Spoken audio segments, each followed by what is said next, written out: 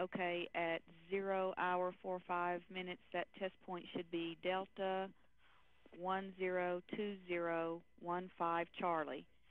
You do not need an F4, and you need to start at Hotel.4, which is on page NOM 28, with a new test point.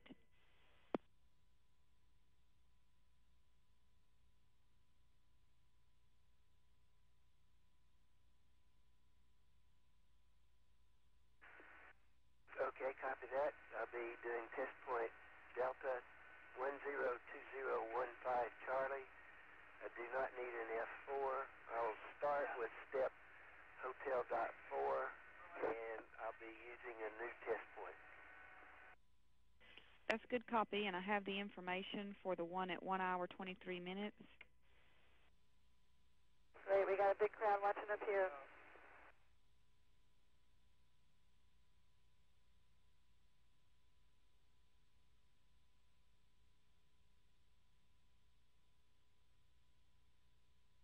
And we got a big crowd down here watching the big crowd up there.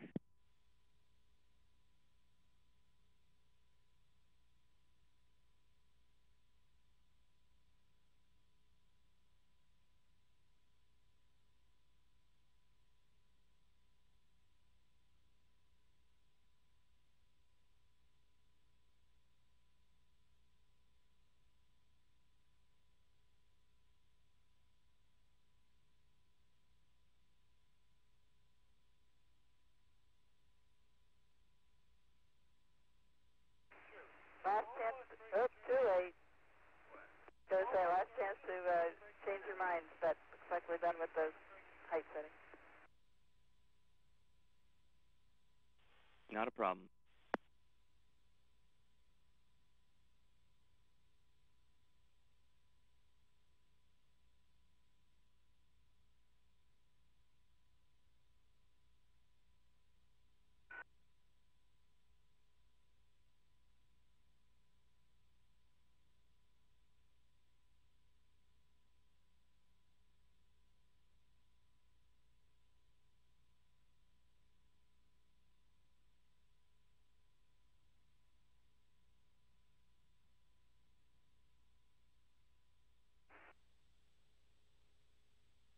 Let's go space sensors, THT.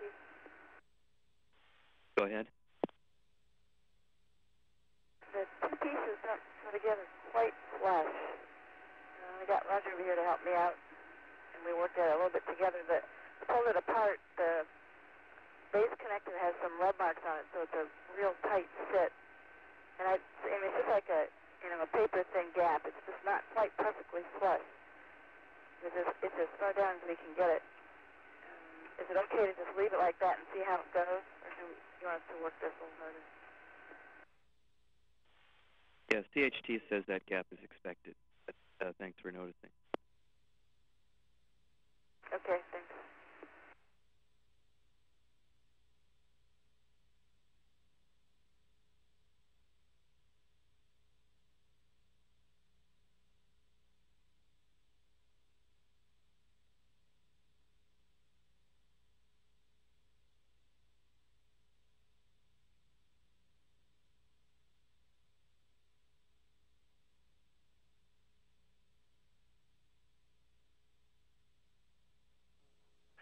This is Don Thomas working on an experiment called the bubble BD bubble drop and nonlinear dynamics. And what we're looking at here are levitating a drop in an acoustic wave and then exciting that with another sound wave and watching the decay of the vibrations as we go along. You can see the bubble on the drop on the TV screen there, and you can see it vibrating a little bit. The vibrations are being induced by sonic waves or sound waves, and there's a computer over to Don's right there panning around now to see. And on that computer you can see what will look like sinusoidal waves or waves that are regular oscillations. And this is Don recording the data and helping the PGSC to record that data for the PI when we return. We have a large number of combustion experiments on board. This is one of our soot experiments that's studying how soot is formed. This is ethylene flame burning. You can see the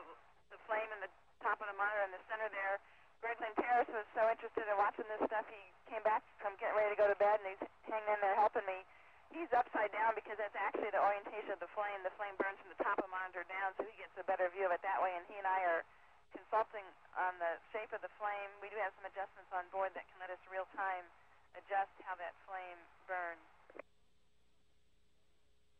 Okay, I guess I'll talk about this one. This is Greg Linteris, PS2, demonstrating how you wash your hair in space. And what he had there in his hand is what we call rinse-free shampoo. It actually works very well. Everybody has different style. Greg likes to heat up water in the galley, as you see him holding the water there. And he puts the water, combines that with the rinse-free shampoo. And on Earth, the water would run down your face and be a real mess. But in space, because there's no gravity, it just kind of hangs there in your hair. You see him using a towel there to towel it off. These towels are sort of lint-free towels, so they're not all that great at absorbing the water. And over to Roger. And as astronauts know, but other people may not know so much, they do a lot for family support while the crew's up here on orbit. This is an example of me talking on the shuttle amateur radio experiment to my mother this morning. I got to wish her a happy 4th of July and a family reunion today she's going to, so that was a real opportunity for me to have a contact with the family back home while from up here.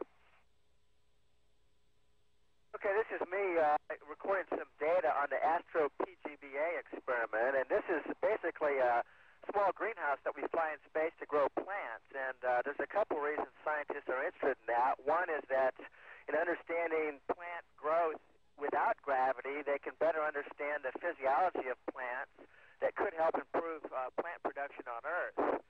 The other reason is that eventually, as we do longer missions in space, we're going to have to grow plants and take our food with us. The other neat thing about this experiment is it involves the Express Rack, which is a modular rack system that we'll use to change out experiments on space station. And this is our chance to prototype that and figure out how well it works before we fly it on space station. Actually, Susan and Don took that experiment from the mid-deck and transferred it back to the space lab in this rack. If you were to accidentally cut yourself in microgravity, would your blood clot like it does here on Earth? And you may be aware, Wes, that we do study the immune system up here. There's some data that shows the immune system works a little bit differently in space, but the clotting system, as far as we know, works exactly the same way. And certainly when we get minor cuts, as I actually, in fact, currently have on this finger right now, yeah, they clot up just fine and normally. The one thing that is a little different in space that I've noticed over my 4 flights is that you don't have your hands in and out of water all the time. So sometimes the cuts don't heal quite as fast because it's harder to keep them clean. You don't realize how much cleaning you get by accident on the ground that you don't get up here in space.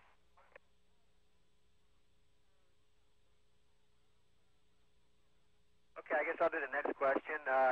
Just as an added bit, this is the first time that we've taken internet questions on the computer, so I'm looking across the cockpit at the computer screen, and this one is from Jim Roach from Cary, North Carolina, and he asks, being in a controlled environment for a prolonged period of time and breathing a prescribed percentage of inhaled oxygen, do you periodically run blood gases on the crew to determine if they are maintaining proper oxygen saturation levels? And the answer to that is that we don't do that routinely. However, on my first mission, there was some concern from data from the Russians that our hemoglobin oxygen saturation decreased following spacewalks. And we did a spacewalk, and we carried this special instrument that we used as soon as we came back in the spacecraft. And we determined that we basically had 96 to 98% hemoglobin oxygen saturation. And so that answered that question. The next question that Roger's going to answer is from Zachary S. in Kissimmee, Florida. The question is 2 questions. How does it feel to be in 0G, and do you have a fireproof room to do these experiments? Well, I think the answer to the first question about how does it feel to be in 0G depends on what day you ask me that question. The first day, it's a little bit different than being down on the ground, but the more days you're up here, the greater it is. And at its worst, it's absolutely fantastic. It's almost like being in a swimming pool with no friction. You're on one side, you push off, and you glide completely to the other end of the pool. And that was always a desire and the race we used to have when I was a child to see how far we could glide. And up here, you could glide on forever almost, it seems. The second question is, do we have a fireproof room? For the fire And the answer is, it's not really a room. It's a small chamber. It's about 8 inches on the side or something in that dimension, about an 8-inch cylinder. And it's surrounded by another layer of steel so that there's no danger of an explosion at worst. And so it's absolutely safe. And the fires are really small in any case, so there's not any real danger to these things at all.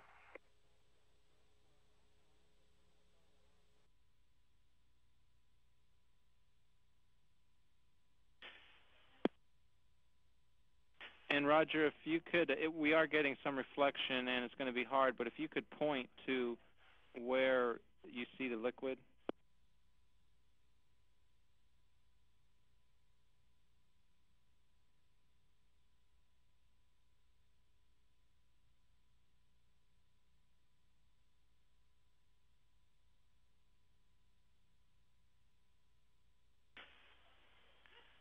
Copy that, and we see that.